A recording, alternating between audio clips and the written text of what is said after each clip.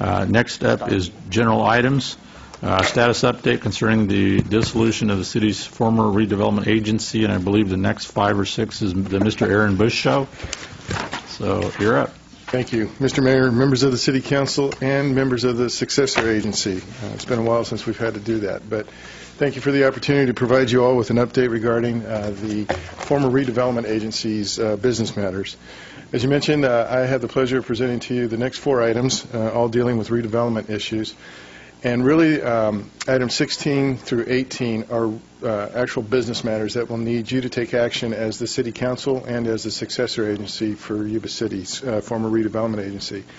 Because those 3 actions had a lot in the way of background for each of those individual subjects, I hopefully tried to make it simplified by presenting item 15 before you tonight, which is just an overall summary update of the activities that have happened since the governor passed the Dissolution Act, which eliminated redevelopment agencies throughout the state of California. So for item 15, I'll just give a quick overview, and then we'll move on into the other items that require your action.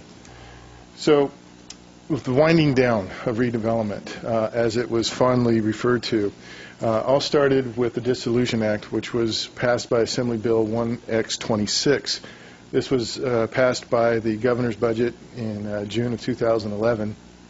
And as you can imagine, with over 400 redevelopment agencies in the state standing to lose a lot of money, there was a lot of lawsuits against that particular legislation. Unfortunately for those agencies, including ours, in December of 2011, the California Supreme Court upheld the act, and as a result, all redevelopment agencies in the state were dissolved effective February 1st, 2012. This right here is what were some of the requirements of AB 26, or the Dissolution Act as it's known. And I'll just go through these real quickly because some of the terms in here are very important for what has happened with your redevelopment agency. And I know that some of this is old news for some of you because you've had the pleasure of serving on the Oversight Board. Councilmember Dukes has been there from the start, and we appreciate your involvement in this. So I apologize for the redundancy to some of you.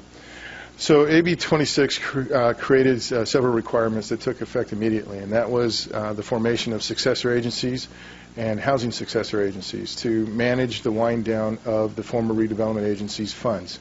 If you recall, redevelopment had a 20% housing set-aside fund that was to be used for housing matters to provide affordable housing, and then the other 80% was just this general fund, which we did things like the Town Center project with. So AB 26 required successor agencies to manage the winding down of those funds. It also required the creation of an oversight board, which was comprised of 7 different representatives from different agencies that benefited from redevelopment funds. And so we have created an oversight board to manage the winding down process. Enforceable obligations is a real key one that was created, and I'll get to that in a little bit more detail. Recognized obligation payment schedules, fondly known as ROPS. These are basically our semi-annual bills, if you will, what we had to pay as a redevelopment agency. What were our obligations, our enforceable obligations that we had contracts with that we had to pay. And then finally, the Redevelopment Property Tax Trust Fund. That's basically a consolidation of all former redevelopment monies, that 80% pot and the 20% pot into one pot that would be used to pay all those obligations. This is just to show you an idea of everything that we've done since the passage of AB 26. We have created the successor agency and the housing successor agency. You folks are both those boards. We did create the oversight board, which met first on March 22nd, 2012. And we have approved all required semi-annual ROPS. To this point, there's been a total of 5. Our next one is going to be due in September, October. We created new accounts for the successor agency, and we have suffered through or gotten through multiple audits of the former redevelopment agency. Enforceable obligations. Real quickly, wanted to spend some time on this because this is what is the deal, if you will, for the redevelopment agency. Enforceable obligations, as it says here, includes a variety of different things: bonds, loans legally required to be repaid, and then the other one I underlined is legally binding agreements or contracts. Some key ones for the city and the former agency were the interagency startup loan between the city and the former redevelopment agency, and then the reimbursement agreement between those two agencies for the repayment of the 50% of the bond debt that was issued for the construction of the Gaucher Aquatic Park. When the redevelopment agency was active, these two loans totaled upwards of $40 million. And so there was an obligation when redevelopment was in existence for the agency to pay the city back for those agreements. Originally, we listed these on our ROPS as enforceable obligations. And going through the first two ROP schedules, they were approved by the Department of Finance. Unfortunately, by the third, the Department of Finance was being told from a higher source that you're not supposed to say yes, you're supposed to say no. And so as a result, when we submitted our third ROPS, we were told, no, those are no longer enforceable obligations. So that meant that the agency was no longer allowed to pay back the city for those reimbursements. Again, that was upwards of between $30–40 million. Staff took those decisions and did everything we possibly could with the successor agency and the City Council's direction to go appeal those. But unfortunately, we were appealing Department of Finance's determination to Department of Finance. So they were judge, jury, and executioner all in one fell swoop on these things. But I guess some good news that came out of this was the trailer bill, AB 1484, which was passed in June of 2012. It became effective immediately, and it gave us some new rules, but it also gave us some new penalties.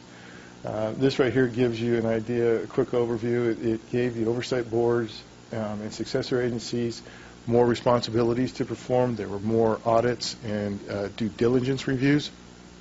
But it also gave the State Department of Finance more control and more opportunity to issue penalties. So, for example, on our ROPS that we're required to submit to them, for every day we were late, they could fine us up to $10,000. But some of the benefits, if you will, if there is really such a silver lining in this whole thing, is that as part of that legislation, well, I guess the first thing, though, is the due diligence review. And that's basically where we had to audit ourselves for a third time and tell the state how much money we were hiding away from them. Because if you recall, the goal of this legislation was to take back as much money as they could from redevelopment agencies to help fill the state budget. And so we went ahead and completed those reviews and found that we had nearly $2 million in surplus money of housing funds that we had to give back, and just about $130,000 or so in the non-housing funds that we had to give back. Now, in exchange for those extortion checks, they then said that we would get a finding of completion. And so we received that in September of 2013, and what this finding of completion means is that we've done everything we've needed to do for the legislation that was passed. We've given them all the money that they could find from us, and now we get the safe harbor provisions. And what that is very key for the next few items on the agenda tonight. First one is the ability to retain and dispose of former RDA property with the approval of a long-range property management plan, and that's the subject of item number 16 tonight. And then secondly, it also gave the successor agency, acting as the former redevelopment agency, the right to repay loans and agreements between those former redevelopment agencies and the city. So that gets to items 17 and 18, which is the interagency loan agreement and the Gaucher Aquatic Park agreement. I will say at this point that those loan repayments are expected to take a long time, because you can imagine that as you look at our RPTTF fund, we don't have a lot of money in there. We're one of 4 jurisdictions when this thing started in the state that was upside down, which is actually a good thing, because that meant that we were spending money the way it was supposed to be spent on redevelopment projects and putting it to good use. But unfortunately, the tax increment wasn't generating enough to pay all the bills. So we're just barely skating by, and we're actually running at a bit of a deficit. And so what will happen is that if over time we're collecting enough tax increment, 50% of that gets split between the agencies and the successor agency. Then 20% of that money goes back into a new housing fund that's supposed to be created, and what's ever left over, you can start incrementally paying yourself back. So it's going to take a long time. With regards to the long-range property management plan, just real quickly, it needs to address how all properties will be disposed of, and really we'll talk about that in more detail on item number 16. These are properties, the former redevelopment properties, and I'll show you in more detail on the next item, but these are the commercial properties located here in the town center. These sprinkled over here are the housing successor properties. So with that quick overview of the redevelopment wind-down process, I'll be happy to answer any questions before I go on to the next item. Any questions I have to ask questions. Yes, absolutely. This has been an amazing process. Aaron, you mentioned that the Department of Finance, basically, they learned to say no. They were a little bit more generous to begin with, and quite honestly, there has been no due process on this. Are there any agencies that have sued the state or in the process of suing the state over the fact that there has been no due process in this whole debacle? I've heard of a variety of different success and failure stories, quite honestly, and they're all different. Those that had similar cases to ours tried but didn't get anywhere, that had existing agreements but that didn't meet the letter of the law. And we pursued, with the help of some lobbyist help, we pursued everything in terms of new legislation, amendments to the existing legislation, and it just didn't go anywhere. And we talked to our legal counsel, and they recommended that we really didn't have an opportunity because the way the other decisions had been passed down through the courts, similar to ours, we didn't really have a fighting chance.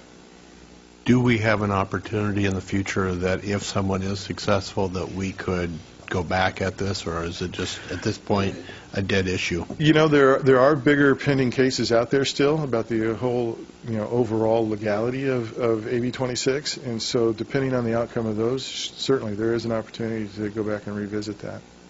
All right. Just never say never. Exactly. It's been an interesting process, and I applaud you for the work that you've done on this project because, as you mentioned, we've had to have one audit after another, and of course, Robin in finance to be able to go through these audits to prove to the state that we weren't squirreling away money anywhere, and it's been a very amazing process. So. Very frustrating for you, I'm sure, but thank you for all that you've done on this. Thank you. Thank you, Aaron. This is just an informational item only, so it doesn't need any action. Any other questions? If not, we'll move on.